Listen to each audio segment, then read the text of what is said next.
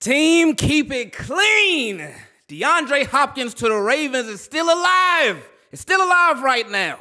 Because on the Pat McAfee show, and you know, hey, Pat McAfee plugged in, man.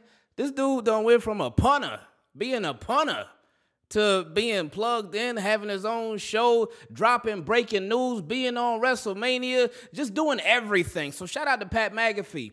But on his show, which features Pac-Man Jones on there, they will list a bunch of teams and different possibilities and destinations for one Deandre Hopkins. They talked about, if he would go to the Chiefs, a lot of people will be upset.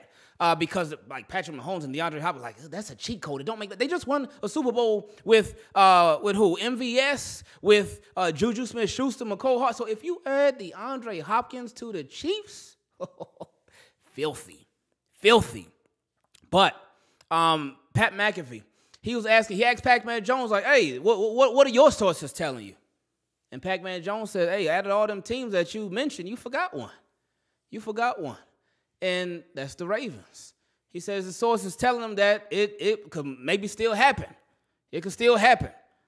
Deandre Hopkins to the Baltimore Ravens is still alive, and I love it. And I told y'all, like, look, man, this would be a dream for me. And I know some people shoot it down immediately. Oh, that's not going to happen. We just paid Odell Beckham Jr., baby. Well, guess what, baby? Ravens like finagling some money this year, right? Do it one more time. Go, Ravens, stick your chest out and do it one more time. I dare you. I'm challenging y'all right now. Go get Deandre Hopkins. Man. See, this reminds me of, obviously with this whole Lamar contract thing, with the Jalen Hurts contract thing, there's been so much back and forth and compare and contrast and this and that, and how many contracts was it Lamar offered, how many did he turn down? Obviously, he was offered multiple contracts because Ravens are not going to be like, hey, Lamar, there you go. We're going to offer you one contract. And then Lamar like, oh, no, I don't want that. And then they're like, okay, we tried. No, it's going to be back and forth. But there's been a lot of dialogue, discourse, discussion about what Lamar Jackson was offered to what Jalen Hurts was offered and whatnot. And obviously, Jalen got his money now. So a lot of people are looking at Lamar sideways like, hey, you got offered a really good deal. But a big difference with those two, with their two situations. One big similarity, they were both questioned a lot. They were both questioned a lot on what they could do, how they could perform, what type of success they could have in the NFL. They were both questioned a whole lot. And they even came into the league and even played for a year, and then there was still a little bit of questions here and there. But the Philadelphia Eagles, they did everything that they could do to get those questions answered. They, really made it happen. You saw what they did with Devontae Smith, drafting him high. But then they weren't they weren't just like, you know what, we're not just going to give you one of your friends that you knew from before, that you know from college. We're not just going to give you one of your friends, but we're going to give you an established veteran wide receiver that's not past his prime. We're going to give you an established guy, an A.J. Brown. Now, it did come out. I didn't even know this. Or if I did know it, I didn't remember because y'all know my memory is bad, especially with the Steelers trading for Allen Robinson. I didn't know that the Eagles, they were close to signing Allen Robinson.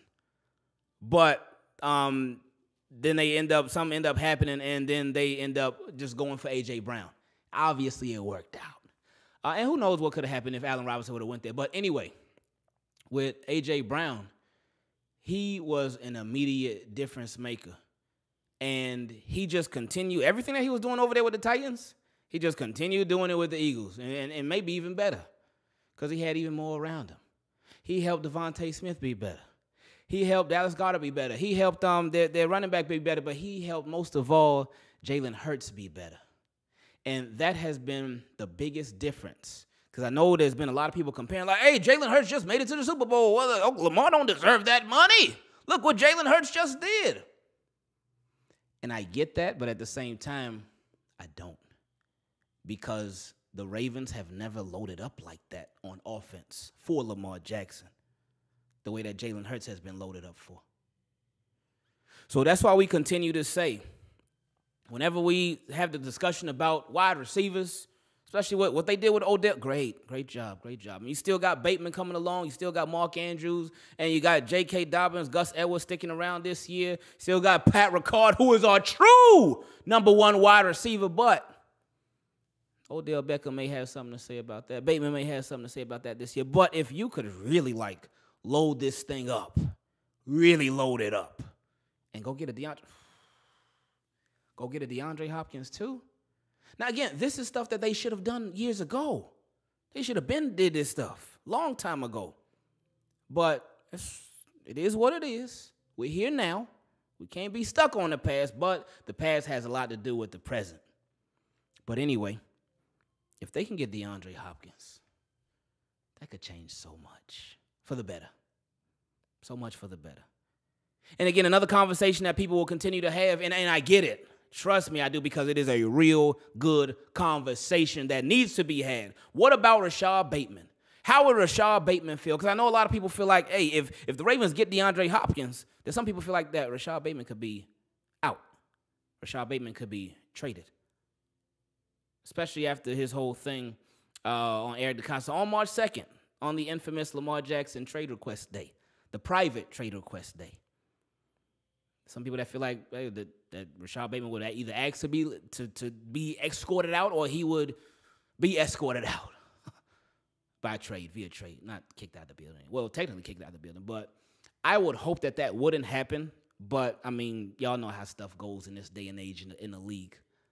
But to have 3 receivers like that, like a DeAndre Hopkins, Odell Beckham, and Rashad Bateman, oh, my goodness. Now, another thing to think about, somebody brought it up yesterday in the live stream. How many footballs would there be to go around? That's a lot of targets for, I mean, it's a lot of targets, but it's only 1 football per play. What about that? You can't keep everybody happy, can you? Well, I mean, what are they trying to do? Are they trying to break receiving records? I'm sure they wouldn't mind breaking receiving records, especially Odell Beckham Jr. with how his contract set up. But what about DeAndre Hopkins? What does he want to do? He already said, hey, I don't need a pay raise. That does not mean that he don't want to get paid now. He said, I don't need a pay raise. I just want to go somewhere where I want to win. That's it. I just want to go somewhere where I can win. That's it. So, I mean, this has been a weak link on the Ravens for a long time. The wide receiver position. I would love if the Ravens just supercharged this thing this season. Literally supercharged it. Because that's exactly what this would be. If they got Hopkins and obviously got Odell and kept Bateman too. Please, Ravens. And you still got Nelson Aguilar too. You still got Duvernay for now too. But it's almost like you almost feel, at least me, you almost feel like not everybody would end up staying. Not everybody would end up staying. I would want everybody to stay. I want all the receivers. Y'all know me. But I almost feel like somebody would be the odd man out. Because, I don't know. We'll see. Well, hopefully we'll see. We'll see. But yeah, man, it is exciting to think about. It's exciting to think about the potential. It's exciting to think about the possibility. It's exciting to think about just that, because it's still real. It's still real. I try to talk myself out of it. I have people when they send me a message or something, oh, do you really think DeAndre Hopkins to the Ravens could happen? Say, hey, anything possible till it ain't possible no more. Do I think it's likely to happen? I don't. But keep hearing all this stuff, man. And I would love if this thing ended like the Odell Beckham Jr. thing, because it's the same thing. Kind of, sort of, right? Because with Odell Beckham Jr., and obviously this thing went on for almost a year, but with Odell Beckham Jr., kept hearing, oh, Ravens are interested. Oh, Ravens went to his workout. Oh, Ravens keeping in contact with Odell Beckham Jr. Oh, Ravens this, Ravens that. And after so long, it's finally like, case closed. Ravens got Odell Beckham Jr. Yes, let's go. But now recently, too, remember when the 3 receivers that were named that the Ravens were checking in on was Odell Beckham Jr., Cortland Sutton, DeAndre Hopkins. And then I remember Pac-Man a while back on the Pat McAfee show. He listed 5 teams that were interested in DeAndre Hopkins. One of them was the Baltimore Ravens. And now, again, he's back on there saying it again, that DeAndre Hopkins to the Ravens, it could still happen. So I'm like, It's like you want to think like, oh, well, nah, I want it to happen, but I don't think it's going to happen. But that's how I felt about Odell. And you see what they did with that. Ravens, hey, feel free to shock me. Feel free to surprise. Feel free. Have at it. I would love it. Love it. And it would do so much for your quarterback, too. Mike Lombardi, I think he was on the Pat McAfee show. And he doubled down on what he said on his podcast. He's like, yeah, Lamar asked for DeAndre Hopkins and Odell Beckham Jr. He asked for both of them. He doubled down on it. And I'm like, yeah, there you go, Mike Lombardi. Stand 10 toes down on that. I respect it, and I love it. And I hope that is true. So I just hope that I hope that the Ravens, they can deliver on this one. Because this would be one of the best deliveries that we ever got.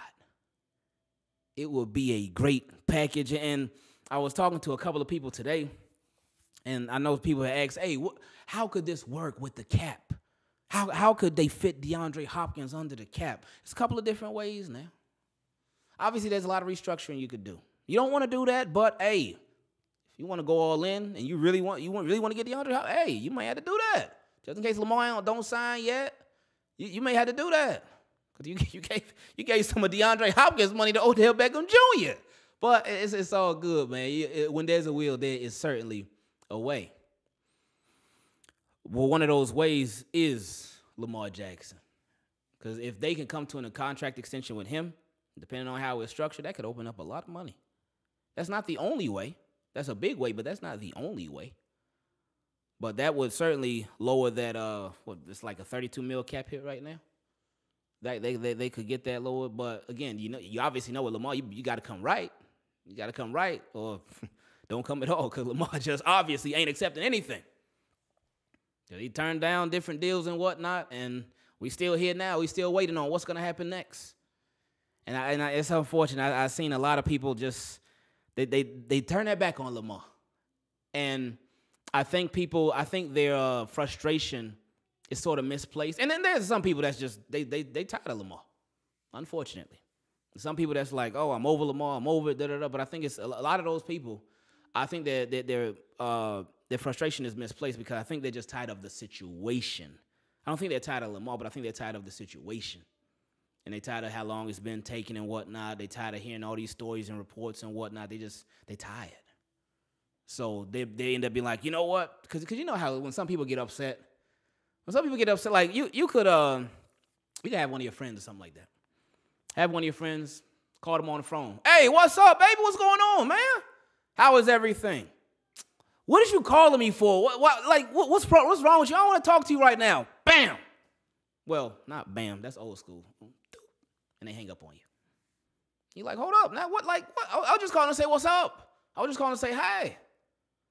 But then your friend calls you back a little bit, or they send you a text. Cause don't nobody really like talking on the phone like that no more. But they hit you up and they're like, look, I'm frustrated with my girl, frustrated with my kids, frustrated with my job, frustrated with my family, frustrated with money, frustrated with health, frustrated with so many different things. And my apologies, I accidentally took it out on you. So I had some misplaced anger. That's on me, my fault. That's what I think is happening with a lot of Ravens fans. They're having misplaced anger towards Lamar because of the situation. And somebody said it best recently. Not sure if it was in the comment section of a video. I think it was in the last video. Somebody talked about if you were at your job, would you devalue yourself? Would you just take any old raise that they would give you? Especially if you've been working hard, you've been trying, you just been working your tail off. You done had some slip-ups here and there. You done called out a couple times here and there. You done missed some time and whatnot. But you've been working your tail off, and you have shown that you're great at your job. But your company hasn't even given you all the tools to make you the best that you could possibly be, but you still excelled at your job. And you're like, hey, I'm ready to get paid. I'm ready to see the bread. I'm ready to see my money. So what's up? and they give you something, you're like, oh, okay. No, I need more than that. I think if we would put ourselves in the shoes of a lot of the players, because I know like fans, I know how it could be. I see how it could be every day. We talk to Ravens fans every day. We talk to NFL fans every single day. And so I get it. But I think if more fans put themselves in the shoes of a player and really try to relate to the players and really try to understand more, then I think they would have more empathy and more sympathy for the players. And I know some people are like, sympathy. For these guys are making hundreds of millions of dollars. I'm not having any empathy for them, man. So I get it. They are on a much different tax bracket and pay scale than most of us. But that's the best I could do. That's why on here we try to put it in terms where people can relate to different situations that a player may be going through, a team may be going through. We try to liken it to something that could happen in our lives. That's more normal for us. So, but it is what it is, man. So we'll see what happens. Ravens, I'm rooting for you heavy to get DeAndre Hopkins. Hey, do it, man. Do it. And with Lamar, rooting for him heavy to get his bread too, man. Just hoping that all this stuff could work out. That'd be beautiful. Everything could just work itself out. And patience is key here. But, I mean, obviously. But if everything could just work itself out, and then next year at this time, it would be beautiful if we were talking about how the Ravens, wow, that was a great season. Ravens won the Super Bowl. Like, they finally did this, that, and the third, and they won the Super Bowl. My goodness, that would be great. Because that would mean when it came to being in the playoffs, Ravens would never get put